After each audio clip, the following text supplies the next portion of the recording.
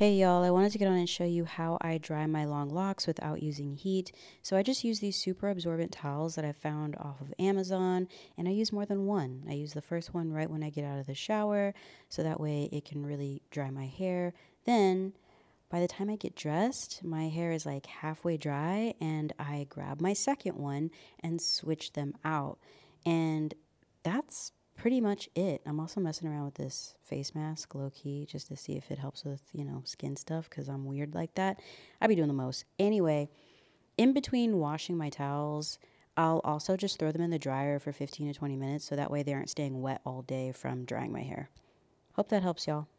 Bye.